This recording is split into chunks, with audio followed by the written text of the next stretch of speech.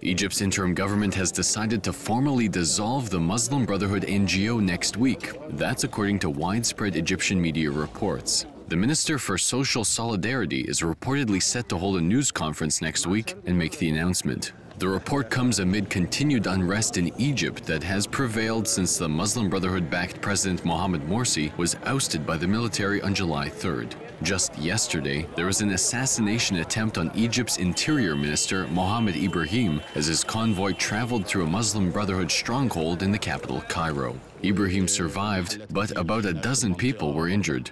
The Egyptian military has been arresting senior Muslim Brotherhood figures, accusing them of inciting violence and blaming them for the deaths of hundreds of protesters over the past 2 months.